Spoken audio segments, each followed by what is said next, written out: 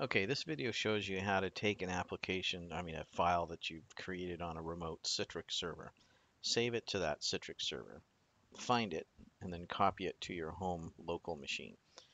For those of you that need a refresher, Citrix is a remote server that contains applications like Visio, Access that you might need for work in your school work at DeVry University, and some for people that don't have the software on their home machine.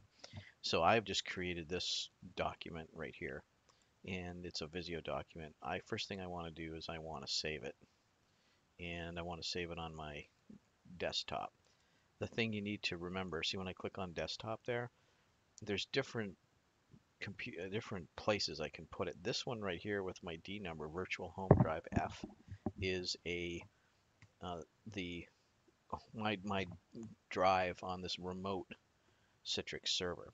So when I save it here, and I'm gonna give it a name, I'm gonna call it Lab 1A for YouTube video, and I'm going to click on save. Now what I'm going to do is I'm going to minimize this and I'm going to open up Windows Explorer if it'll let me. Okay, that's slow, so I'm going to do it another way. I'm going to reopen this right here. I'm going to go File, I'm going to go Save As, and then I'm going to click on the computer here. I'm going to go down here where it says Local Disk C on Brent. This is my local machine, and I have to figure out how to put it somewhere where I can find it again.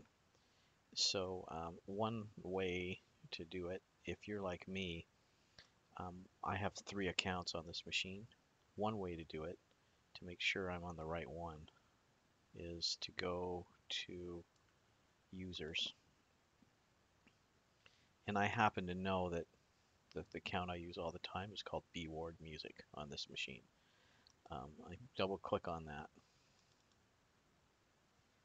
and then up will come all of these places I can put it. And just for the sake of ease, I'm going to click on Desktop. And then I'm going to click on Lab. See, this is called Lab 1A for YouTube video. Click on Save. Okay, that just saved it on my home computer. You can see it's doing it right now. Now I'm going to minimize this. This is still running on the Citrix server. This is the Citrix server as well. And you see how there's a file right here? Lab 1A for YouTube video. This is one I did earlier, just as practice. This is the one that I just created. That's the file that now it's on my home computer, and I can select this file, and I can then upload it to wherever I want it to upload in the course. Assignment 1 submit area. You look for the Lab 1 area. There should be a submit button. You submit that, and that's what you submit to me. In that way, you know how to get a file off the Citrix server. And that's it. That's all I have to share.